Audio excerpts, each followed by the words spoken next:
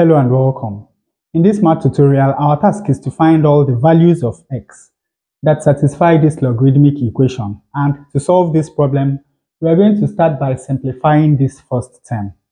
Of course, you know that this is the same as log to base half of 4x all squared.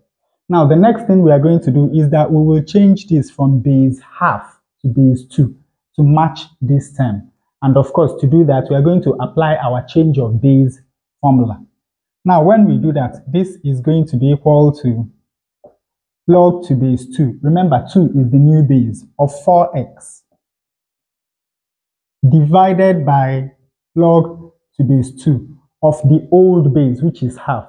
But of course, you know that half is the same as 2 to the power minus 1. And then this is still squared. Now let us look at this denominator. Remember that log to base a of a to the power b is equal to b. So log to base 2 of 2 to the power minus 1 is equal to minus 1. So that simply means that this is equal to log to base 2 of 4x divided by minus 1, and of course everything is still squared. Of course, you know that minus 1 squared is equal to 1. So this is the same as log to base 2 of 4x squared. Now, remember that this is a product, and of course we know that log a times b is equal to log a plus log b. So we can express this as log to base 2 of 4 plus log to base 2 of x, both squared. Once more, let us look at this. Of course, you know that 4 is the same as 2 squared. And you know that log to base 2 of 2 to the power 2 is equal to 2. So this is the same as 2 plus log to base 2 of x squared. And now let us expand this. We have 2 squared, which is equal to 4. We have 2 times log to base 2 of x. That is plus 4 times log to base 2 of x. And then we have log to base 2 of x squared.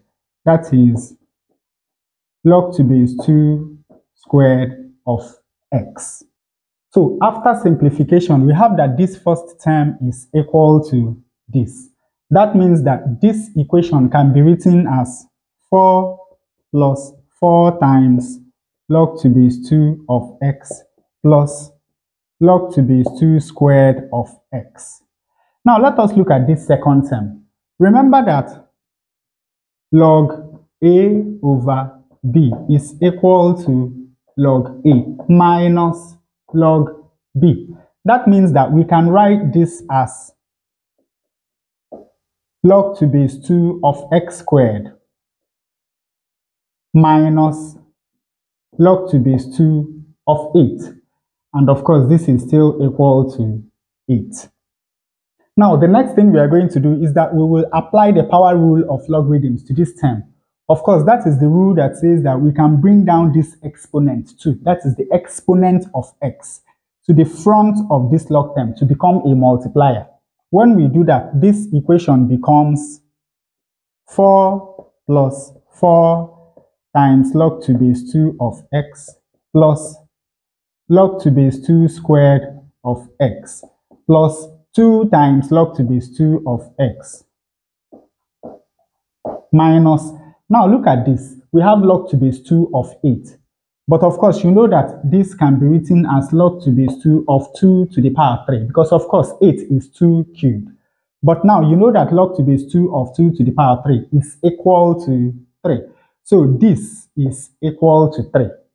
So instead of writing log to base 2 of 8, we are going to write 3. And of course, this is still equal to 8. Now let us collect like terms.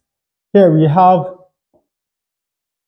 log₂ base 2 squared of x plus 4 times log₂ base 2 of x plus 2 times log₂ base 2 of x is going to give us 6 times log₂ base 2 of x. Now here we have 4 minus 3, which is equal to 1. So this is plus 1. Now let us move this over to the left-hand side of the equation. When we do that, we have minus 8, and of course this is equal to 0. At this point, let us do a substitution. Let log₂ base 2 of x be equal to the letter d. So here we have d squared plus 6d. 1 minus 8 is minus 7. Minus 7 is equal to 0. You can see that we have a quadratic equation in D. And we can solve this quadratic equation by factorization. All we have to do is to find the factors of minus 7 that add up to plus 6. And of course, those are going to be 7 and minus 1. Because 7 times minus 1 is going to give us minus 7. While 7 minus 1 is going to give us 6.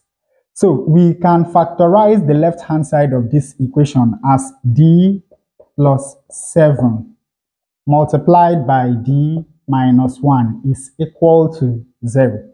And of course, from here we have that either d plus 7 is equal to 0 or d minus 1 is equal to 0.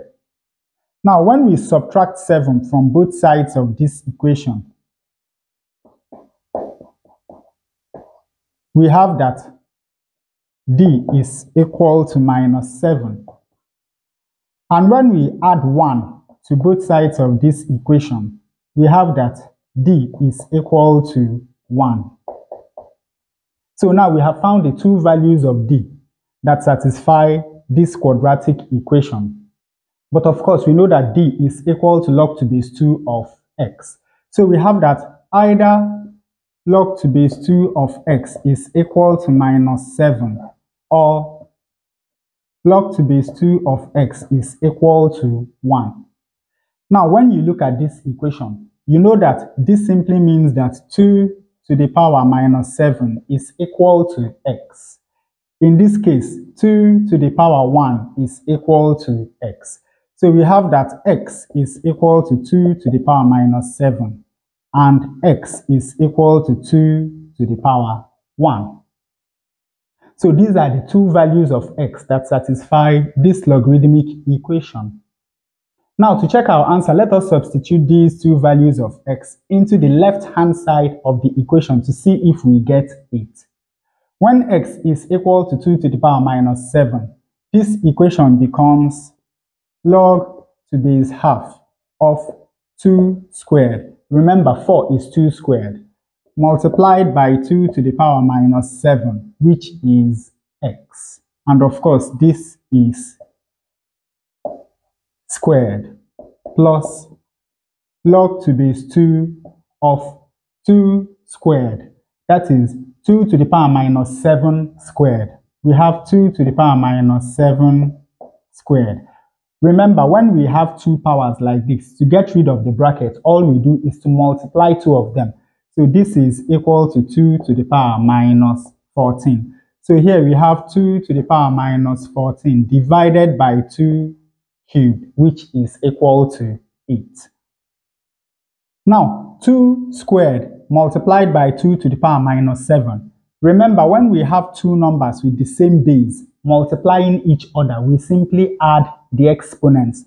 So this is going to be equal to log₂ base half of 2 to the power 2 minus 7, that is minus 5 squared, plus log₂ base 2 of, in this case, when we have two numbers with the same base dividing, then what we do is to subtract this exponent from this. So we have 2 to the power minus 14 minus 3.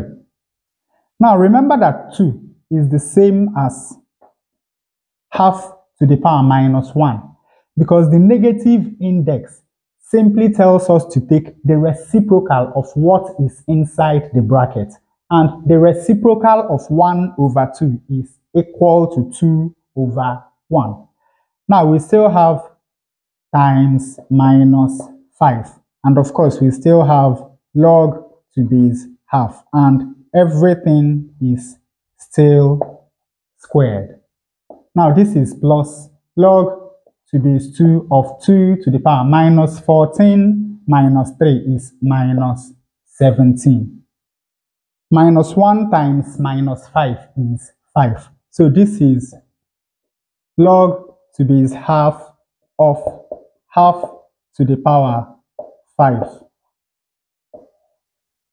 squared plus, now log to base 2 of 2 to the power minus 17 is equal to minus 17. So here we have minus 17. Once more, log to base half of half to the power 5 is equal to 5. So here we have 5 squared minus 17. 5 squared is 25 minus 17. 25 minus 17 is equal to 8. And this is exactly what we have on the right hand side of the original equation. So that simply tells us that this value of x satisfies the original equation. Now for the second value of x, that is 2. The left hand side of this equation becomes log to base half of 4 times 2 is 8, and 8 is 2 to the power 3. So here we have 2 to the power 3. This is still squared plus log to base 2 of 2 squared is 4. 4 over 8 is 1 over 2. Now, remember that we can write 2 as half to the power minus 1. And we still have the power 3. This is log to base half, and this is all squared, plus log to base 2 of half. But then we can write half as 2 to the power minus 1. Minus 1 times 3 is minus 3. So what we have is log to base half of half to the power minus 3, which of course is equal to minus 3. This is squared plus. Now, in the same way, log to base 2 of 2 to the power minus 1 is equal to minus 1. Minus 3 squared is 9 minus 1. 9 minus 1 is equal to 8. Once more, this is exactly what we have on the right hand side of the original equation. So this value of x also satisfies the original equation. And with that, we come to the end of this tutorial. I hope you learned something new. If you enjoy such content, please subscribe to the channel. Leave us a like to support the channel. Thanks for watching, and you can see more videos here.